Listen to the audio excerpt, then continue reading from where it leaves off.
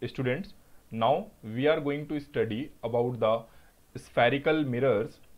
First, what are spherical mirrors? Mirrors whose reflecting surface is curved. जिनके surface curved होंगे उन mirrors को हम क्या बोलेंगे? Spherical mirrors.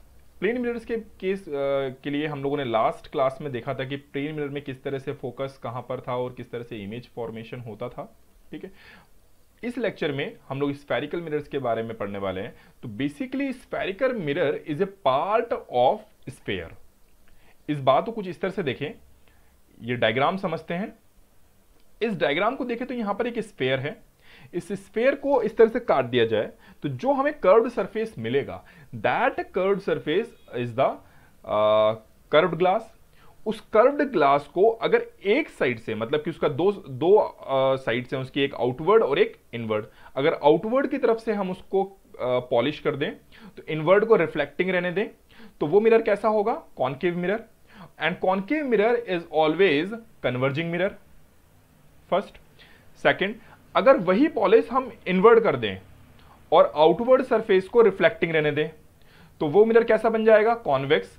और कॉन्वेक्स मिरर कैसा होता है? Diverging mirror. इस बात को इस तरह से देखें, this is the convex mirror and this is the concave mirror. Concave mirror के केस में जो रिफ्लेक्टिंग सरफेस है वो इनवर्ड है और पॉलिश्ड सरफेस बाहर की तरफ है, और कॉन्वेक्स मिरर के केस में रिफ्लेक्टिंग सरफेस आउटवर्ड है और पॉलिश्ड सरफेस इनवर्ड है। अब जो कॉन्वेक्स मिरर होता है वो डाइवर्जिंग मिरर होता है और कॉन्केव मिरर जो होता है वो कन्वर्जिंग मिरर होता है। इस बात को समझने के लिए हम एक डायग्राम देखते हैं। एनसीईआरटी का ये डायग्राम देखिए। इस डायग्राम में देखिए ये कॉन्केव मिरर है and this is the convex mirror. Concave mirror के केस में जो ray of light I, parallel जो रेज आ रही हैं, दे converge to meet at A common point and that common point is the focus. Focus के बारे में हम बाद में ही पढ़ेंगे, बट हमें यहां पर जो नोटिस करना है वो ये नोटिस करना है कि जो पैरेलल रेज आ रही हैं वो कन्वर्ज हो रही हैं, इनवर्डली कन्वर्ज हो रही हैं। That's why concave mirror is the converging mirror. और जो कॉन्वेक्स के केस में आप देखें, जो रेज पैरेलल आई वो जो ये एक्सेस है इस एक्सेस से बाहर की तरफ चली गई, डाइवर्ज हो गई, है ना, बाहर की तरफ चली गई। ठीक, और जस्ट वो अपीयर्स टू मीट हो रही है एक पॉइंट पर, that point is the focus. Clear? और यहां पर दैट्स व्हाई जो कॉन्वेक्स मिरर है वो डाइवर्जिंग मिरर होता है, क्योंकि वो रे ऑफ लाइट्स को डाइवर्ज कर रहा है। स्टूडेंट्स, अब हमें कुछ टर्मिनोलॉजीज पढ़नी है।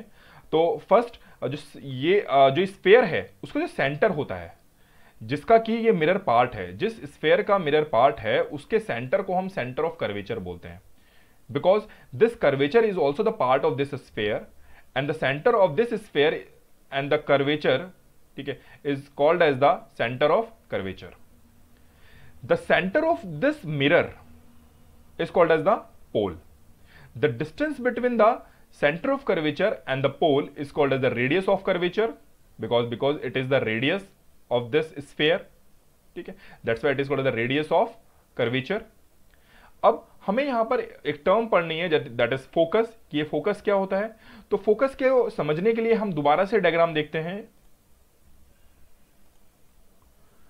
ये डायग्राम दोबारा देखिए फोकस को समझने के लिए कि अगर ray of lights principal axis के पैरेलल आ रही हैं in the case of concave mirror, तो वो कन्वर्ज हो जाएंगी और जिस पॉइंट पर जाकर वो मिलेंगी that point is called as the focus. Clear? अगर हमें फोकस निकालना है तो हम कॉन्केव मिरर के केस में हम क्या करेंगे? जो रेज पैरेलल आएंगे और वो जिस पॉइंट पर जाकर मिल रही हैं that point is the focus. और कॉन्वेक्स के केस में जो रे ऑफ लाइट्स पैरेलल आ रही हैं वो डाइवर्ज हो जाती हैं, but they appears to meet at a common point. This common point is called as the focus. और यहां से ऐसा लग रहा है जैसे कि इस फोकस से रेज जो है वो जा रही हो। ठीक है, that's why this point is called as the focus in case of convex mirror. तो कॉन्वेक्स मिरर के केस में इसी वजह से हमेशा वर्चुअल इमेज बनती है और कॉन्केव के केस में रियल इमेज बनेगी, क्योंकि यहां पर ये एक्चुअल में मीट कर रही हैं और यहां पर ये अपीयर्स टू मीट है।